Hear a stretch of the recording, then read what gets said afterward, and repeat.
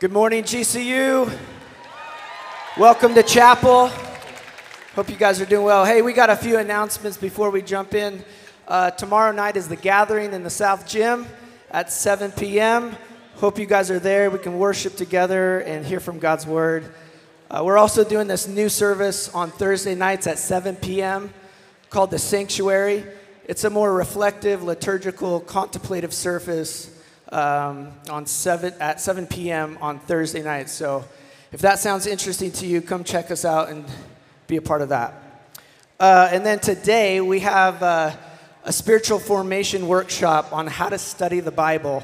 And that's going to be going on at 2:30 in the prayer chapel today. So if you're interested in that, come along. And then last announcement we have is if you'd like to help GCU shape a program for foster care and be a part of a focus group, we want to invite you to email the Dean of Students at gcu.edu if you have any interest in doing that. And next week in chapel, we have our very own Pastor Tim Griffin. Come on, let me get yeah. Pastor Tim is our very own university pastor, and he's also Vice President of Student Affairs. He'll be next week on September 27th. But today, we have a very special guest with us, Pastor Terry Mackey from Pilgrim Rest Baptist Church. Pastor Mackey was born in Memphis, Tennessee. He received his Master's of Divinity from Princeton Theological Seminary and his doctorate degree in ministry from Memphis Theological Seminary, where his concentration was in church growth and church planting. At present, Pastor Mackey is continuing Pilgrim Rest's involvement in the community by actively participating and maintaining a visible presence within the community here in Phoenix. Pastor Mackey is married to his sweetheart, Lynn Mackey, and they have 3 children, Micah, Timothy, and Barbara. So he's going to be bringing the word this morning. It's going to be amazing. I want to invite you right now to stand. And let's invite God into this room, into this place. Let's prepare our hearts as we read from His Word as a call to worship. I want to read from Psalm 100 this morning. It says, "Shout for joy to the Lord, all the earth. Worship the Lord with gladness. Come before Him with joyful songs. Know that the Lord is God. He is who made us, and we are His. We are His people, the sheep of His pasture.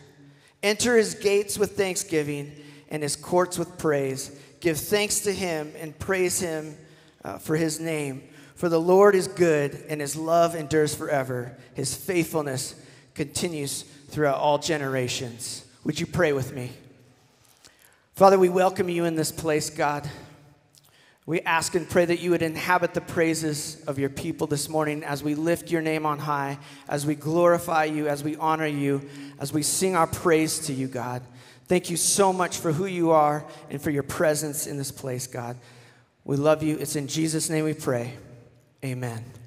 Let's worship.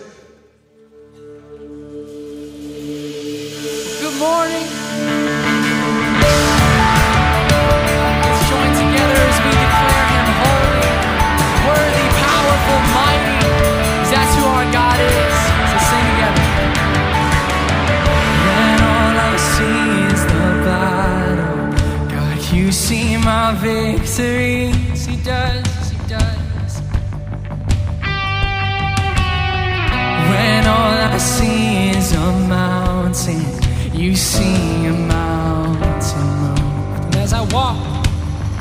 And as I walk through the shadow, Your love surrounds me, covers me.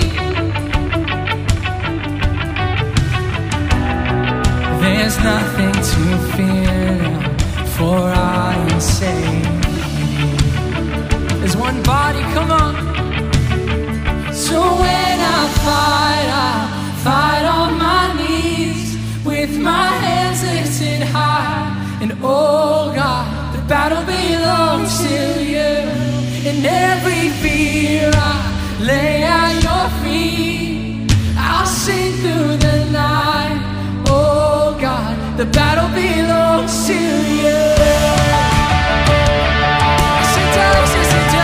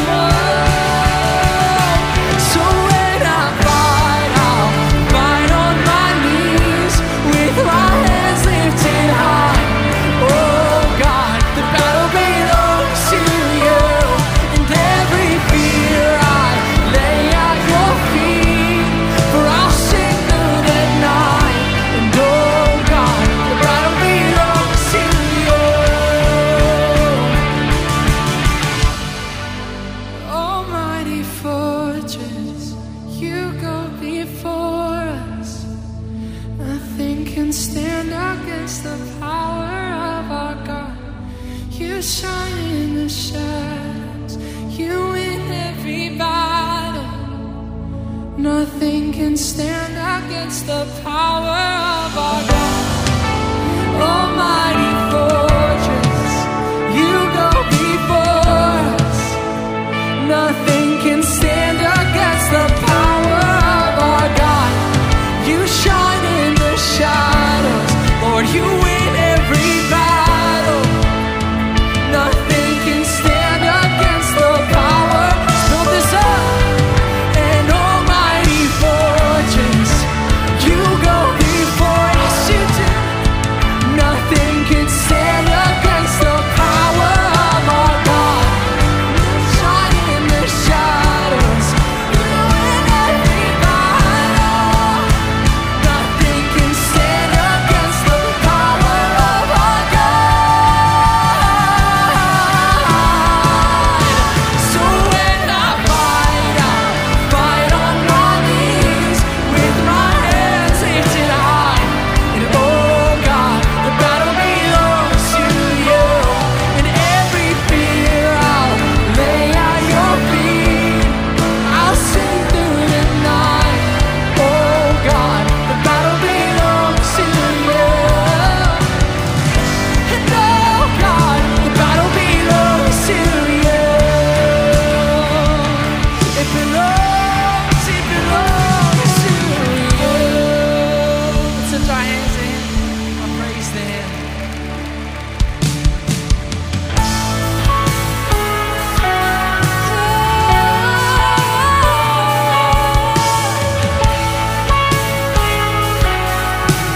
Come on, sing, I love you, Lord.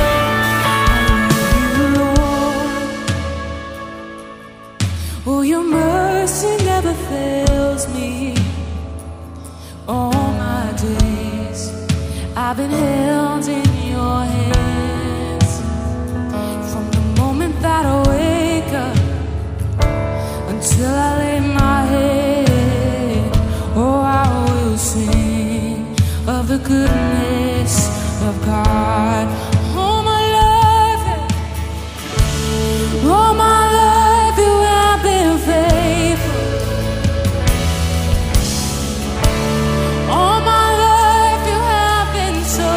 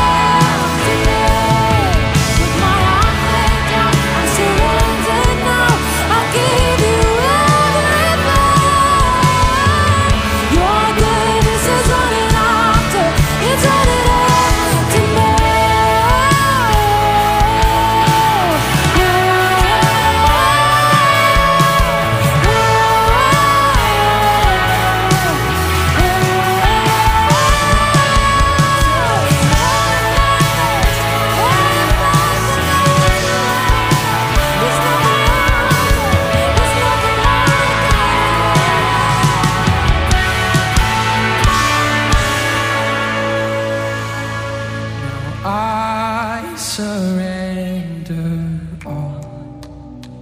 Come on. I surrender all to thee, my blessed Savior. All to Jesus I surrender. Sing it out this morning. All to Him my free. I surrender. I will ever love and trust to Him. In His presence daily. I surrender. Surrender to Jesus this morning.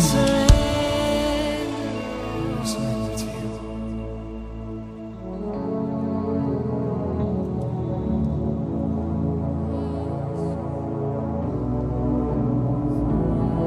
Here I stand.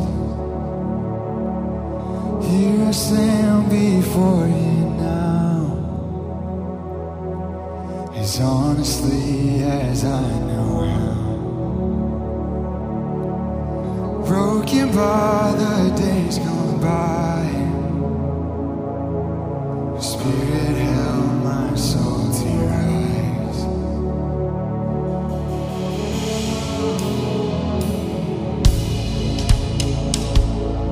Dear Savior Jesus, I try my best. I try my best, but still I fail. And even then, You're with me. You remind me I'm a child of God, regardless of the things I've done. All my hope is found in perfect love. Will you sing this out this morning? Your mercy. Your mercy, it triumphs over judgment. Love harder than horizons, stronger than all sin.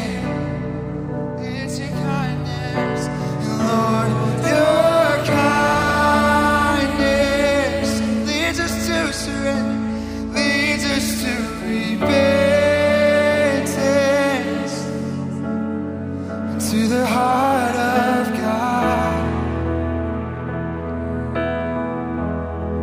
Your heart, oh God,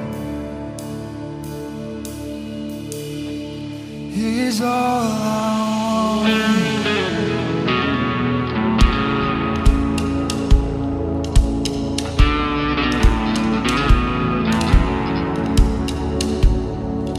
Oh, they say that it's impossible to ever save a sinner's soul.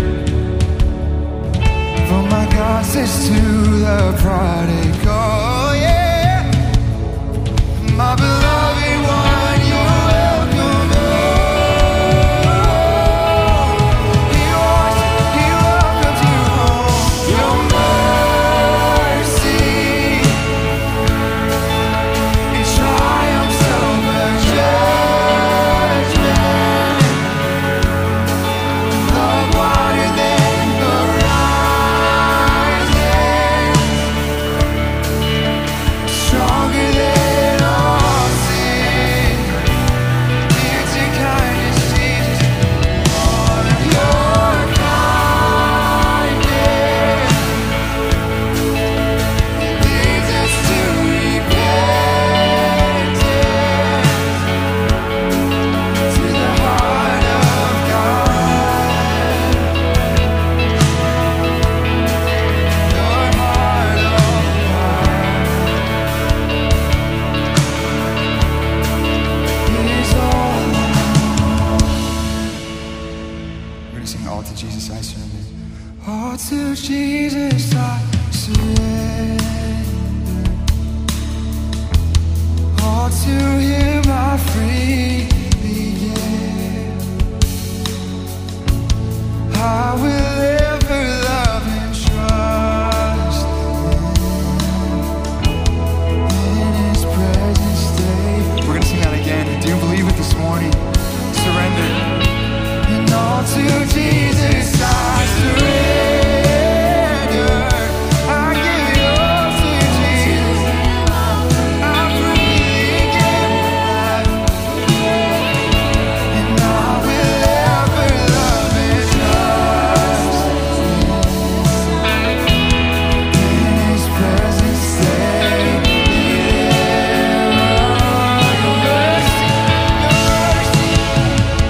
Your mercy triumphs over judgment. Love rising, stronger than all sin. And Lord, your kindness leads us to repentance from the heart of God. Your heart, oh God,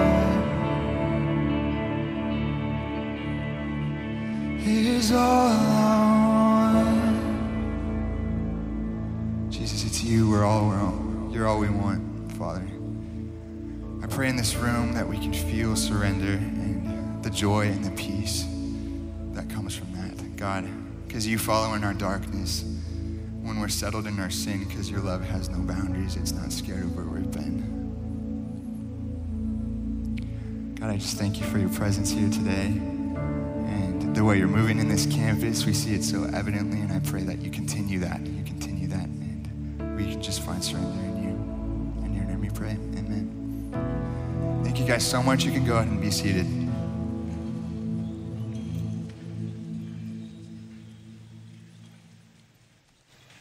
Let's praise God for this wonderful aggregation today. Amen. Let me ask you all a question. Has God done something for you today that you couldn't have done for yourself? If that's true, come on, let's give God great praise. No. I thought I was at GCU. And the last time I was here, we blew the roof off this place. So let me ask you another question, and hopefully I get the response I'm looking for. Has God done something for you today that no man, woman, boy, or girl could do even if they tried? Well, come on, let's give him great praise. Amen. To God be the glory for the great things he has done. We're so thankful for this precious privilege to come back to GCU and share with you my feeble preaching, but strong convictions about our Christ and him crucified. So glad to have my lovely wife with me today, Sister Lynn Mackey. Amen. Praise God for her. She is the cream in my coffee. She's the frosting on my cake. She's the hot sauce in my fried chicken. Amen. So I praise God for her today, and several other of our members are here sprinkled throughout the room from Pilgrim Rest Baptist Church. Our youth and young adult minister is here with us as well, Minister Alan Hunter. Amen. Y'all give him a hand as well. And at the conclusion of this sermon, certainly information will be available about our church on today.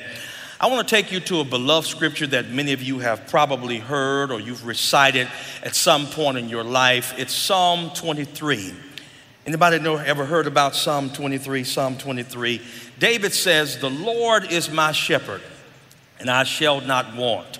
He maketh me to lie down in green pastures. He leadeth me beside the still waters. He restoreth my soul. He leads me in the paths of righteousness for his name's sake. Yea, though I walk through the valley of the shadow of death, I will fear no evil, for thou art with me. Thy rod and thy staff, they comfort me. Thou preparest a table before me in the presence of mine enemies. Thou anointest my head with oil. My cup runneth over. But my favorite verse is that 6th verse that says, surely goodness and mercy shall follow me all the days of my life, and I will dwell in the house of the Lord forever. I want to tag this sermon this morning, a change of scenery. Can you say that with me? A change of scenery. The only constant in life is change. Time will change. People will change. Situations will change. And if COVID-19 has taught us anything, we have learned that times certainly will change. We're arguing about whether people should wear masks or not wear masks. Even healthcare experts are still debating whether or not the booster will be effective, and there are people still debating whether or not it's safe to receive the vaccine or not. This pandemic has certainly brought about change for all of us. But I want to tell you today that regardless of where you are on the issues, you should not allow the pandemic to cause pandemonium. That although we're going through these different changes, you can feel overwhelmed by the many changes we have to face in this life in which we live. But today I've come all the way from downtown Phoenix to tell you that you don't have to be overwhelmed because you are an overcomer in Jesus Christ our Lord. And Pastor Mackey, even when I feel overwhelmed, what do I need to do to stop me from feeling overwhelmed so I can become an overcomer when I'm dealing with the changes of life? What do I need to do? You need to look in a biblical passage where they are replete with changes of scenery. With the exception of verse 2, every particular verse in Psalm 23 has a scene change. The first one, David says, he makes me to lie down in green pastures. Say scene 1. Scene one. He makes me to lie down in green pastures. That's the first scene. But keep reading. He says, he leads me beside still waters. Now, I was in green pastures, but now the scenes have changed. I'm in still waters, and while in the still waters, it restoreth my soul. But then it goes to scene 3. He leads me in the paths of righteousness for his name's sake. I went from green pastures to still waters, and now I'm in the paths of righteousness for his name's sake. Scene 4, verse 4. Yea, though I walk through the valley of the shadow of death, I will fear no evil. I was in green pastures. I moved to still waters. I was in the paths of righteousness, but now I'm in the valley of the shadow of death. But thank God I don't stay in the valley, because the scenes change. Because in verse 5, it said he prepares a table before me in the presence of my enemies. I was in the green pastures. I moved to the still waters. I moved to the path of righteousness for his name's sake. I moved to the valley, but now I'm sitting at the table, and he shows out when I'm at the table, because he prepared the table before me, not in the presence of my friends, not in the presence of people who like me, but he shows out in the midst of people who are my enemies. Watch this. He keeps on showing out, because in one hand, he's preparing food on the table, but in the other hand, he's anointing my head with oil. Aren't you glad you have an ambidextrous God that he can use both of his hands in order to bless you? He anoints your head with oil. Your cup runs over. But there's the last scene, because in verse 6 it says, surely goodness and mercy shall follow me all the days of my life. Here it is. And I will dwell not in my house, not in your house, but I'm going to dwell in the house of the Lord forever. We love this psalm, don't we? We love it. One reason is because of the many rewards we see in this psalm. And I want to show you the rewards in this psalm by using a myriad of ships in this passage. Did you know that there were many ships in Psalm 23? Let me show it to you. In verse 2, it's his lordship, because it says he makes me lie down in green pastures. He didn't ask me if I wanted to do it. He's Lord. He's sovereign. He makes me lie down in green pastures. And it moves from his lordship to his leadership, because as he makes me lie down in green pastures, he leads me beside the still waters. He restores my soul. He leads me in the path of righteousness for his name's sake. It moves from lordship to leadership. Look like I have some hardship, because verse 4, yea, though I walk through the valley of the shadow of death, watch this, I will fear no evil, because although I have his lordship, I have his leadership, look like I'm going to have some hardship. Thank God for his companionship, because he doesn't leave me in the valley by myself. He's walking with me every step of the way. And watch this, you all, it moves from his lordship to his leadership. Look like I'm facing a hardship. Thank God for his companionship, but watch his showmanship, because he shows out so good that he prepares a table before me in the presence of my enemies. He anoints my head with oil and my cup runs over. But watch this, it moves from his lordship to his leadership. Looks like I'm facing hardship. I have his companionship, but watch this, his showmanship, and then I get the partnership, because the Bible says that as I'm walking, surely goodness and mercy shall follow me all the days of my life. But here's the real good part, because I move from his lordship to his leadership. Look like I'm facing hardship. I have his companionship, then I get his showmanship, then I get his partnership. But watch this, then I get the championship, because I'm going to dwell in the house of the Lord forever. See, when you play basketball in the NBA, their championship is the Larry O'Brien trophy. If you play football, their championship is the Vince Lombardi trophy. If you play hockey, their championship is the Stanley Cup. But as a child of God, your championship is not a Stanley Cup. Your championship is not the Larry O'Brien trophy. Your championship is not the Vince Lombardi trophy. But your championship is that one of these days we shall live with Jesus forevermore. Can I get somebody to say amen?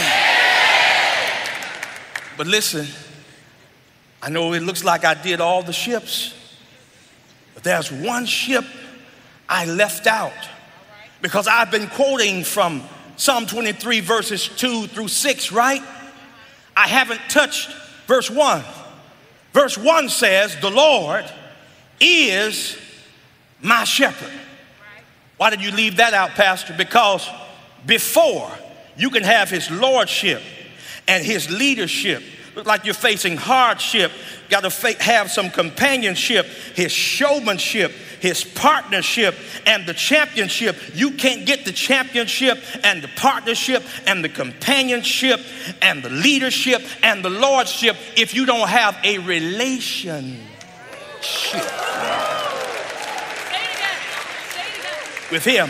Notice what David says in verse 1. He said, the Lord is my shepherd. In order to use those personal pronouns, that means that David evidently has a relationship with the Lord. And please notice that this relationship is in verse 1. Look at your neighbor, say neighbor. Look at them and say neighbor. Don't be afraid. Look at them, say neighbor, neighbor, neighbor, neighbor, neighbor. See, now I'm trying to check to see if you're going to sleep on me. Look at them and say neighbor, neighbor, neighbor. Okay, what do I say? You ready for it? Say neighbor, get your ships in the right order.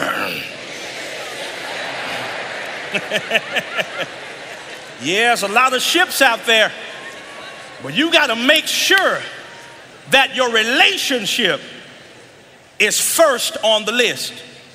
Do you know, watch this, do you know that I can take verse 1 of Psalm 23 and I can place it at the very back of Psalm 23, and the psalm, what theologians call, y'all ready? I'm gonna give you a nice vocabulary word. You ready for it?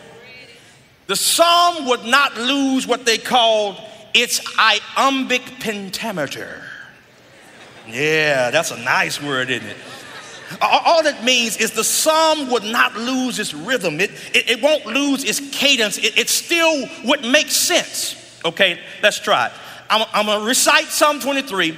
I'm going to put verse 1 at the very end and watch it still make sense. You ready? Ready? Verse 2, he maketh me lie down in green pastures. He leadeth me beside the still waters. He restoreth my soul. He leads me in the path of righteousness for his name's sake. Yea, though I walk through the valley of the shadow of death, I'll fear no evil, for thou art with me. Thy rod and thy staff comfort me. You prepare a table before me in the presence of my enemy. You anoint my head with oil. My cup runs over. Surely goodness and mercy shall follow me all the days of my life, and I'll dwell in the house of the Lord forever. Why? Because the Lord is my shepherd. It still makes sense. So if it makes sense, just as much to put it in the back as it does to put it in the front, why would David meticulously, why would David intentionally, why would David carefully put this in verse 1? It's because if it's in verse 1, he's trying to let us know that our number one priority is to have a relationship with the Lord. Because a lot of us want the rewards from the shepherd, but don't want to have a relationship with the shepherd. But in order for you to get the rewards from the shepherd, you need to have a relationship with the shepherd. I'm in Bible country. Matthew 6:33 says, seek ye first the kingdom of God and his righteousness, and all these things, these rewards, these other ships will be added unto you. But watch this. You can't seek the kingdom if you don't have a relationship with the king of the kingdom.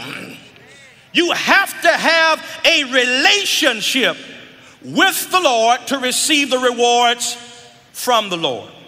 When thinking about the relationship, have you ever been involved in a relationship with someone, watch this, that they didn't want you, but they wanted your stuff?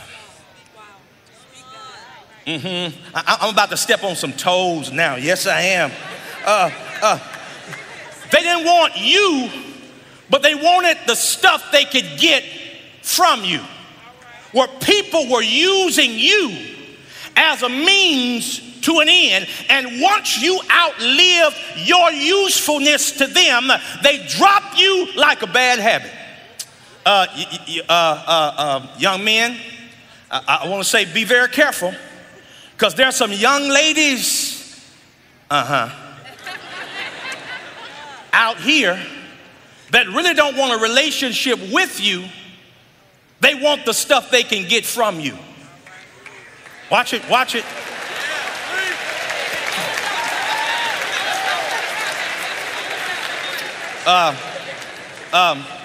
You calling her and you texting her and you trying to woo her over. And watch this.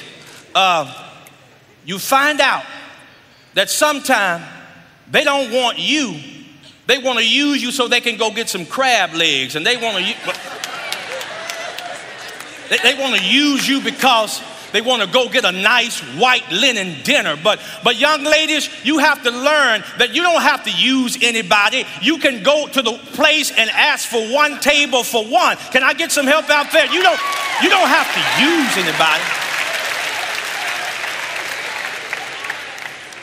Young ladies, I know you're looking at me saying, now, what you gonna say about them? Okay, I'm here.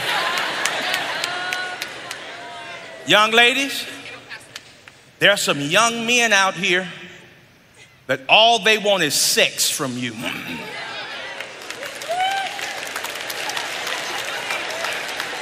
Hold on, wait a minute. Now, all the young men that just said amen, what happened right there?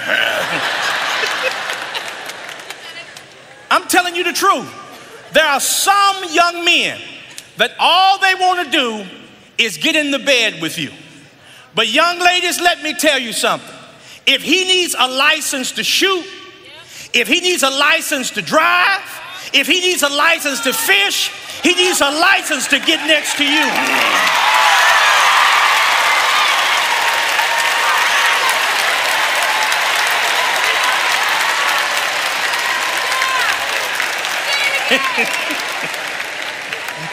And listen, this license, the marriage license,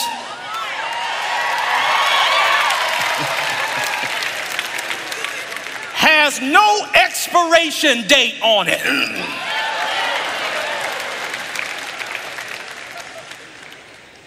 I know you all are saying, wow, Pastor Mackey, you gonna cut us up like that? Yeah. And I know you all are saying, man, that's a shame that people will use other people for their own self-aggrandizement to get what they want out of them. That's a shame. But God says, don't be surprised, because you all treat me like that all the time. You want God to give you time, but when are you going to give him his time? You want God to care about the things that you care about, but when are you going to care about the people he cares about, like the sick and the lame and the poor and the have-nots of this life? You want God to bless you, but God is wondering, when are you going to open your mouth and bless him? And I wish I had about 3,000 lopes in the place that can open up your mouth and bless God and say, Lord, I love you in this place. It's about having a relationship with him. I close with this story. I was an intern at the Wheeler Avenue Baptist Church in 2016. While there, the pastor, the shepherd of that church, that's another term we use for pastors. The shepherd of that church says, Terry, I'm going to preach in Chicago. Would you like to go with us? I said, sure.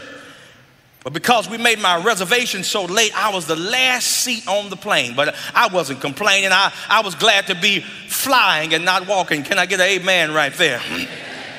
And so while I'm getting ready to board the plane, there's so many people boarding this plane, I'm in the very back of the plane, and then someone gets on the public address system and says, Terry Mackey, would you please report to the front desk? And I began to gather my things. I headed my way up to the front desk, and when I got to the front desk, the lady said, Terry, do you know this man named Marcus D. Cosby, who's the pastor of the church? I said, yeah.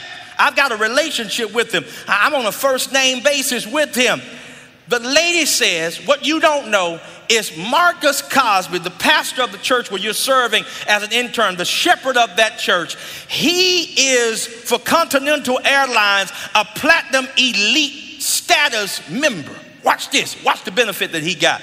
Which means that if he has a relationship with one of his friends on board, if there's an open seat in first class, because he has so many points with us, we can give you an upgrade from the back seat all the way to first class. And guess what, you all? I was able to move from the very back of the plane, from the rear of the plane, and I was able to sit in first class. And the attendant came to me. She said, do you want some water? I said, no, ma'am. I said, no, I want Pellegrino. She said, do you want a turkey sandwich? I said, no, ma'am, I want filet mignon. Come on, somebody. Now watch this. Here's where it's going to get good. And while I'm doing all of this, while I'm playing like I'm rich in first class, God began to whisper in my ear. He says that if you can get all of these benefits from knowing a shepherd of a church, how many more benefits can you get from me when you make me the shepherd of your soul, when you make me the shepherd of your life? Is there anybody in GCU that can wave your hand and say, thank God I have a relationship with Jesus Christ? And because of that, Because of my relationship with him. Thank God I've got his lordship. I've got his leadership.